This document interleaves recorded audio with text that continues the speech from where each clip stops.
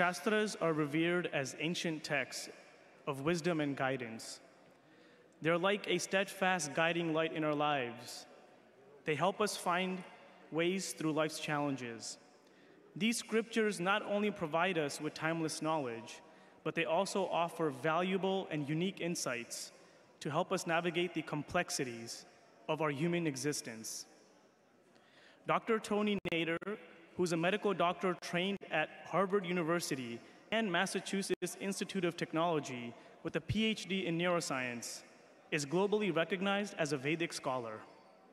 As Maharishi Mahesh Yogi's successor, Dr. Nader is the head of the international meditation organizations in over 100 countries. Dr. Nader's vision is to bring happiness, health, and peace to the minds and hearts of the whole world. To talk to us more about Shastras, our guiding light, I would like to welcome Dr. Tony Nader.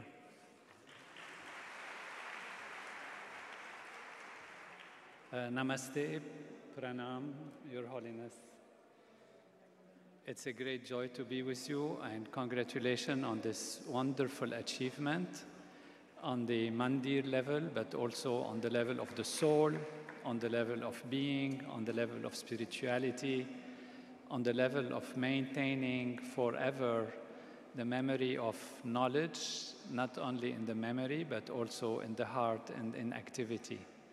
It is my humble joy to share with you something that I have learned from His Holiness Maharishi Mahesh Yogi, my teacher, my guru, about the Shastra, about the Veda, and my honor to be with you and to share these points that have been already proclaimed in so many ways from a scientific perspective.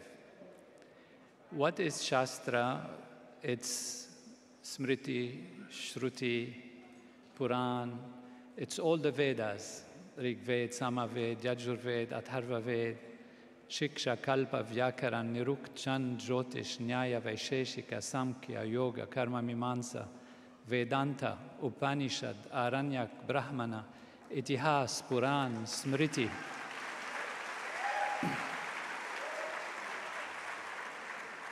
And all the Pratishakyas, and in the Itihas, of course, Ramayana and Mahabharata. Maharishi has organized these as a perfect science of life. And he has seen them as the expression of natural law, the laws of nature.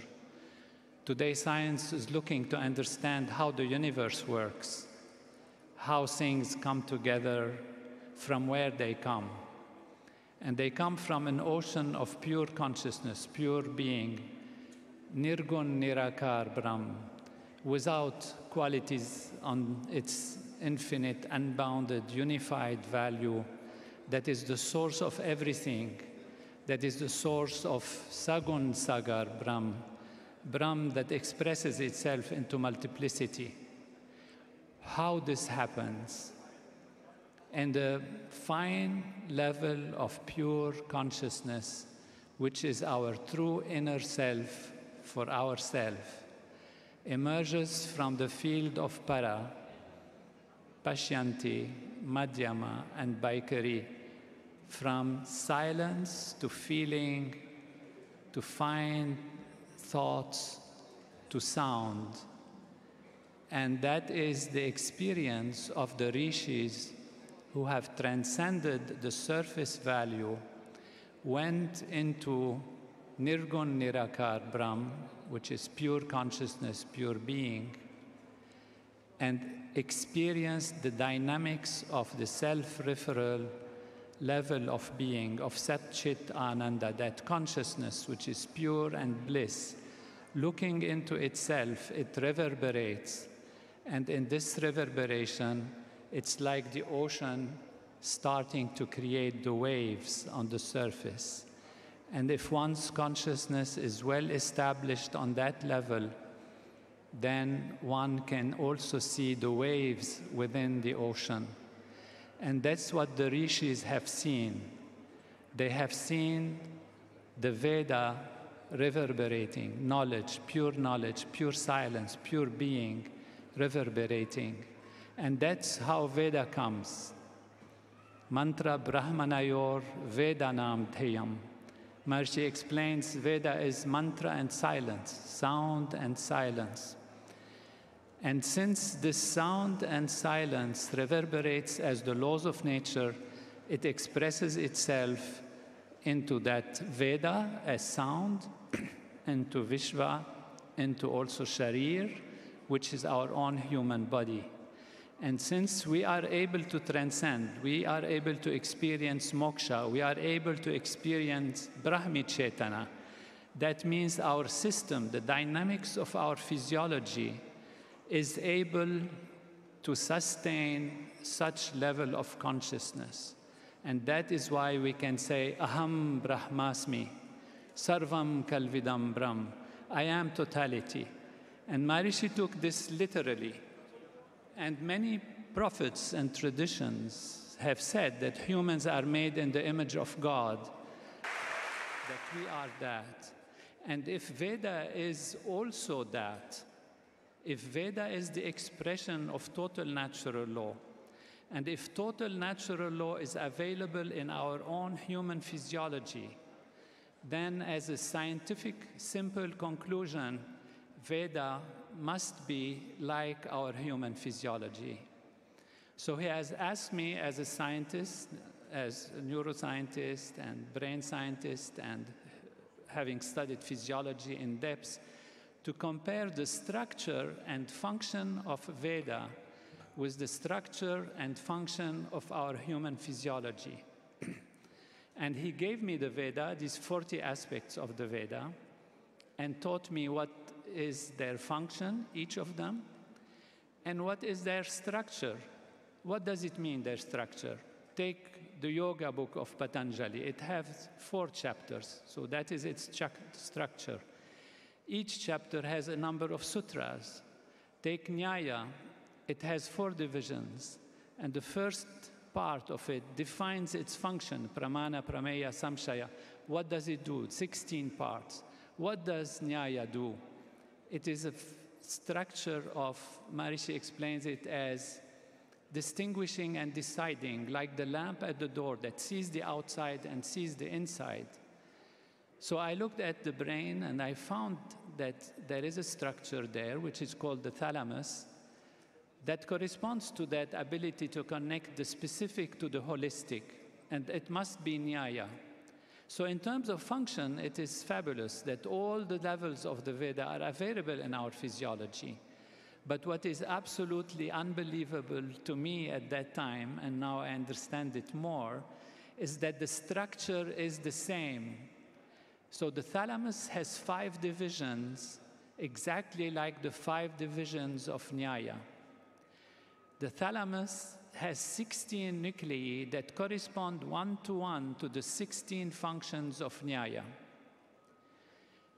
Yoga is a unifying value. What unifies things in our brain is something called the association fibers between the different parts of the brain. This brain is structured into 4 divisions, 4 lobes, and each lobe has a number of substructures.